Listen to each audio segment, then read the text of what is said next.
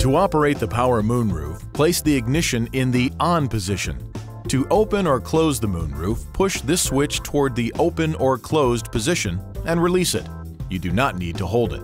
To partially open or close the moonroof, push the switch in either direction while it is moving.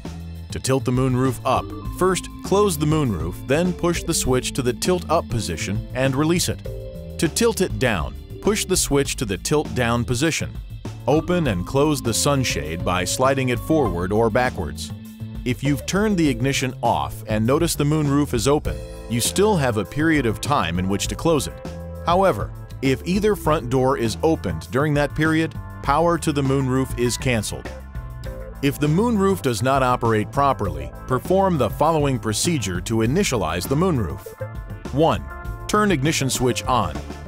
2. If the moonroof is open, close it fully by repeatedly pushing the moonroof switch to the closed position to tilt the moonroof up. 3. Push and hold the switch to the closed position. 4. Release the moonroof switch after the moonroof moves slightly up and down. 5. Push and hold the switch to the open position to fully tilt the moonroof down. 6. Check if the moonroof switch operates normally. Initialization is complete if the moonroof operates properly.